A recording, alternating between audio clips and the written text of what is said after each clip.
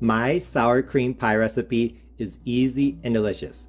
With just a few ingredients and a few minutes, you can make an amazing old-fashioned custard pie with a great contrast between sweetness and tanginess. Let's go over the ingredients. To make the filling, you will need 1.5 cups or 12 ounces of full-fat sour cream, 340 grams, 3/4 cup white sugar as I measure 160 grams. I may add a little more, we'll see. 1 teaspoon of vanilla extract, 1/8 of a teaspoon of salt, and 2 large eggs. And then the filling I'm going to pour into a 9-inch pie crust. You can use store-bought, but I am using homemade. And this crust is totally raw, it is not baked. Like I said, the sour cream pie recipe is really easy. All we have to do is mix these ingredients together to make the filling, pour them into the unbaked pie shell, put that into the oven, and then let it bake. The one thing to keep in mind is that you want to add the eggs last so that you can adjust the filling if needed. So I'm just gonna start by adding the sour cream to the bowl. The sour cream and eggs were left on the stove as the oven preheated, so they are room temperature. You could use maybe reduced fat sour cream, but I think that full fat is best for this. I definitely would not use fat-free. I don't think it would work out.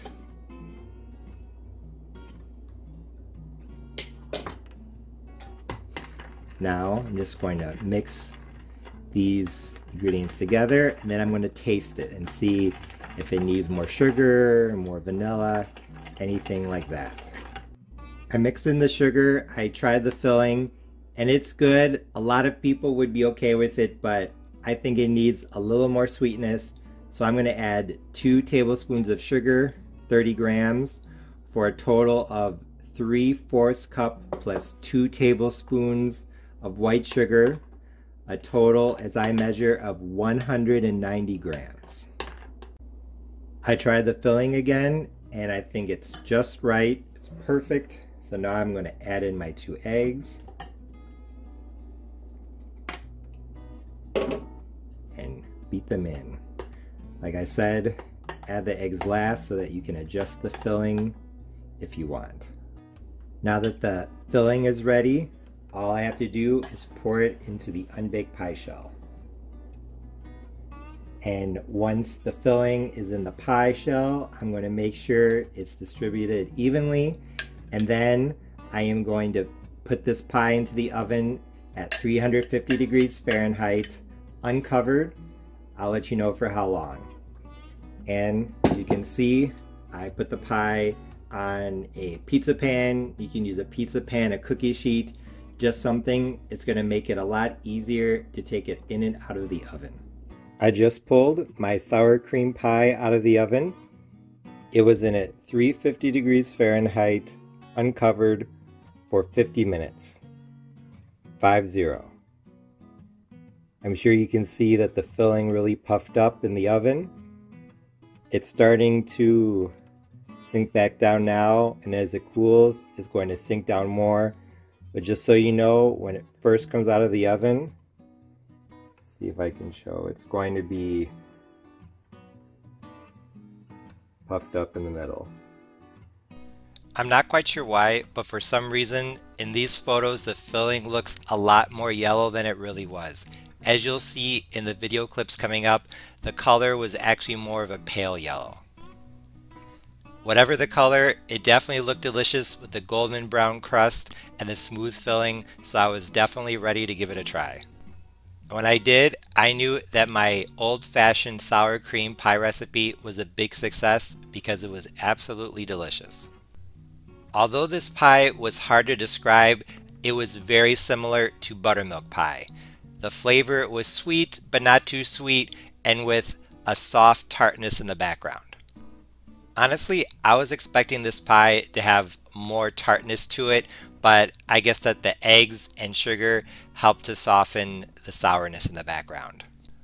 Once again, very similar to the buttermilk pie that I made here on my channel. The filling was soft and moist, and the crust was crispy and crunchy. So, like I already said, I feel like this sour cream pie was very similar to a southern style buttermilk pie in taste, texture, and appearance. And honestly, I bet that if you served a slice of each to someone, that person would probably tell you that these pies are almost the same. Like I already said, I thought this pie had a good amount of sweetness without being overly sweet. And even though I did add the 2 extra tablespoons of sugar, I think you could probably get away with just 3/4 of a cup, but I would encourage you to add those extra 2 tablespoons because I think that off measurement is just the right amount of sweetness. And now that I'm holding a slice up to the camera, you can see what I mean about the color. It was a very light yellow. And next to that golden brown crust, I thought this dessert had a nice old-fashioned look. Although this old-fashioned sour cream pie recipe was definitely a success because it tasted good, I'm going to be honest, I think that the lemon sour cream pie recipe that I made here on my channel a little while ago was better. Don't get me wrong, this sour cream pie was good, but I didn't think it was the most flavorful pie I've ever made, and honestly, I thought the same about buttermilk pie. Some people absolutely love buttermilk pie, and I think some people will really like this if they like tangy things, and I normally like tangy things like lemon desserts, but honestly, like I said, this, in my opinion, was good, but it was not the most flavorful thing that I've ever had. If you want something more flavorful, I think that the lemon sour cream pie recipe here on my channel would probably be what you're looking for. Or you could do what a lot of southern style egg custard pie recipes call for, and even some buttermilk pie recipes if I remember correctly. Maybe a little bit of nutmeg or a little bit of cinnamon. That would probably add more flavor. You could also try a graham cracker crust and sprinkle a little bit of cinnamon on the bottom of the crust before you pour in the filling. You could do that. Those critiques aside, I still think that the sour cream pie recipe was a success. It had an old-fashioned southern look and flavor very similar to buttermilk pie, and considering that some people absolutely love buttermilk pie, I think some people will love this. This pie is also super easy to make, doesn't have a lot of ingredients, and it's not super sweet or heavy. So I think it would be a good light dessert after Thanksgiving, Christmas, or some other holiday meal when you want a decent dessert, but you don't want something that's too hard to make and you don't want something that will be heavy on your stomach. So if you make this recipe, let me know what you think in the comments below. As always, thanks for watching. See you next time.